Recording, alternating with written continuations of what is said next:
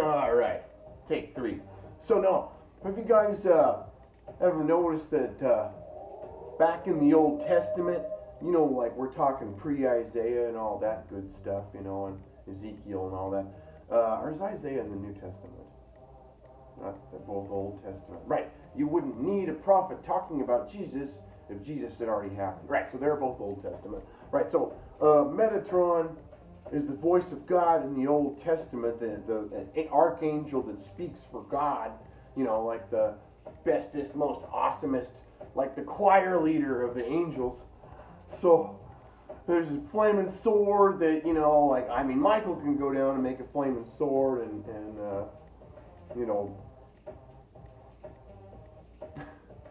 then there's a burning bush that, somebody sees. I think that was Moses. Excuse me.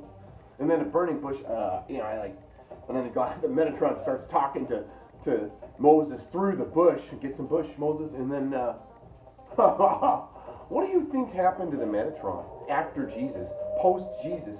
Because Jesus is now Jesus, and Jesus can speak to you right inside your head, right?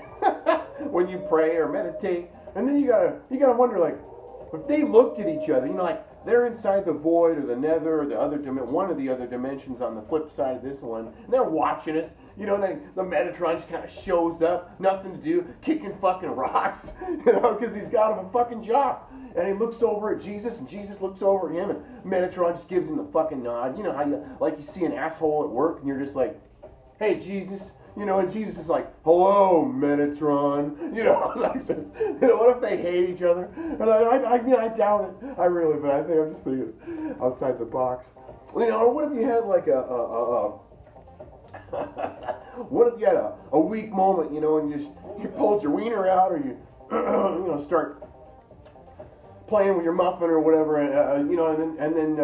and you had prayed earlier and you forgot. What if you did a prayer? I mean, it's not like this happened to me, but what if you did like a prayer and then you just got distracted? You just got distracted, right? But you called God and a bunch of angels to you, and then you like mistakenly got excited and took care of business, and then you were like, shit, I was in the middle of a prayer an hour ago. They've been watching me for an hour, like, because if you pray, just saying, be careful, be careful out there.